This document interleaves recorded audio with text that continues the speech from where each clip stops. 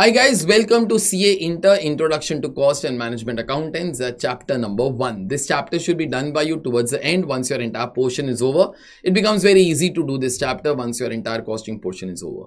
On my Telegram ID, on our Telegram channel, you will be getting all the important updates for costing and for FM. Request you all to be joining it.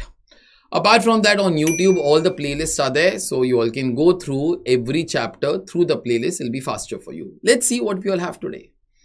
So the question for today, the advantage of using IT in cost accounting does not include, okay, A, integration of various functions. B, stock needs to be reconciled with goods received note. Okay. C, reduction in multiplicity of documents. And D, customized reports can be prepared. Now the question is the advantage of using information technology. Means technology could be your computer systems. Does not include. So which of them is not an advantage? Try to think. Comment in the section below.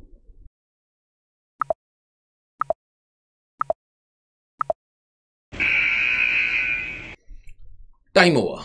Now, in this case, integration of various functions. You all will understand that when you have everything computerized, when you have a information technology department, when you have implemented technology, it is very easy for you to be synchronizing different functions. Example, like, factory requires the raw material. Okay. Raw material will be there with the stores department. Suppose raw material is less. We need to order it from the supplier. Through your computerized systems, it will be easy for you to find out what is the status of my orders with the suppliers. Apart from that, through IT systems, you'll be coming to know how many units we all have produced today. All these things are possible if you have a sound IT department. Okay. So A is true only. I'll go over to C first. Reduction in multiplicity of documents. Now, this is a basic advantage. Now, you all will understand when computerization was not there in the world, everything has to be, there has to be a lot of documents that had to be generated for each and every need. But now the database starts to get shared. Example, I will tell you, we have one database of all the customers in India. Okay. But there is a sales manager who is there for Maharashtra. So therefore, for him, we will not type entire data again, no? Whatever data is there, we'll filter it out. We will give him only access to that data of those customers who are there in Maharashtra. So automatically data is not generated again and again. To give you a small example, we have a database of all the students, okay, from CA Foundation to CA Inter to CA Final.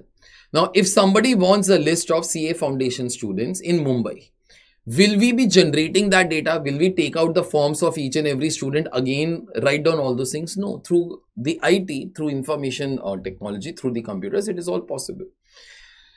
D, customized reports can be prepared. Obviously, that is a basic advantage. The filtration is possible, whatever kind of report. Suppose like, I want to find out how much revenue was generated in the last 3 months. It is possible. These are customized reports. It is possible. Okay. So A is there, C is there, D is there, B. Stock needs to be reconciled with goods received note. You all will understand that. Stock needs to be reconciled. What is goods received note? Once we physically get the delivery of the goods from the supplier, then our GR department, goods receiving department, will physically count, like, how many units you have got. Now, this thing cannot be computerized because it is physical counting. Okay. Sometimes you'll have to try to see the quality of the things also. Now, that thing, it might not be possible.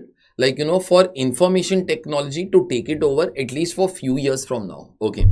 So out of the 4 options, I think in this case, B should be the correct answer. That is the correct one. Okay. Thank you. I'll see you all next time. Bye.